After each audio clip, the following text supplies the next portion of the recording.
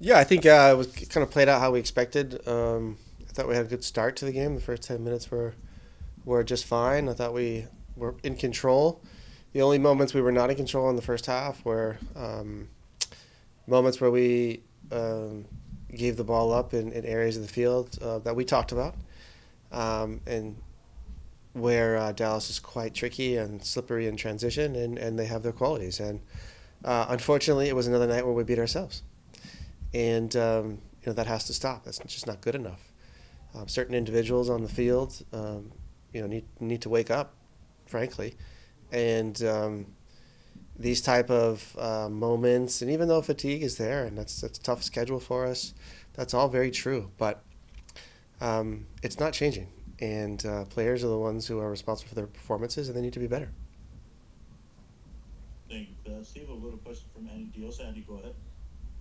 Thank you, Marshall. Hey, Steve, to that point, you're saying obviously players need to wake up. Is it what needs to change besides that? Is it just a mentality thing? And you think is it fatigue mixed in with just the moment, the crowded schedule, and also with the West being so crowded and points obviously being at a premium now for playoff seeding? How does that, if anything, change your approach or kind of motivate the team in terms of finishing this stretch run? No, right now our focus is on Wednesday and nothing else. We won't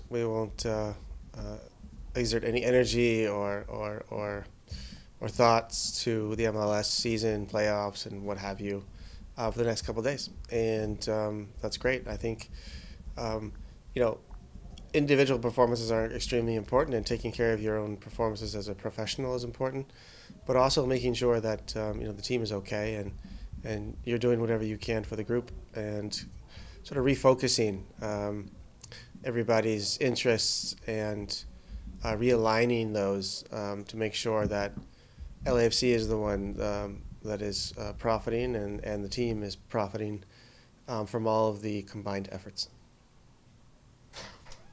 Steve, quickly, what would you say is I guess, the mindset or the mood right now? Is it frustration and, like you said, fatigue? Is it maybe a little bit of eagerness, anxiousness? I think it's a number of things. I don't think it's fair just to highlight one or put your finger on one. I think it's a number of things. Nobody likes losing.